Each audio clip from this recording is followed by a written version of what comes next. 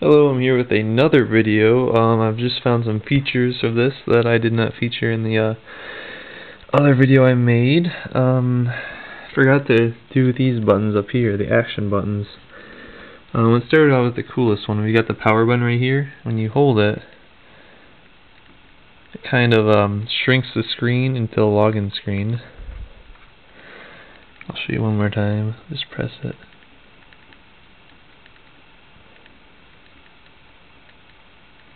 And you go right to there, and you just have to enter your password in.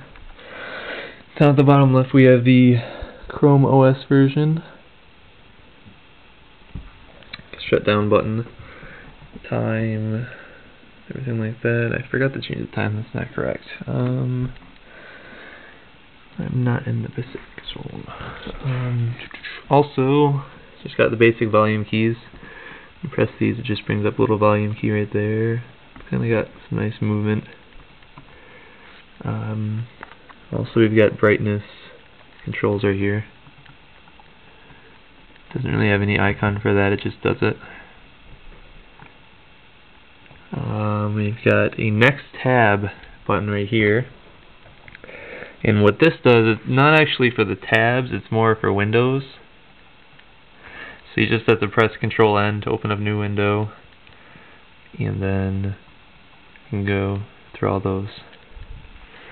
And this, just a full screen button. And got a refresh button. And forward and backward, standard, escape. And for some reason my search button is closing out tabs. I haven't tweaked with that at all, I just realized I forgot to do that.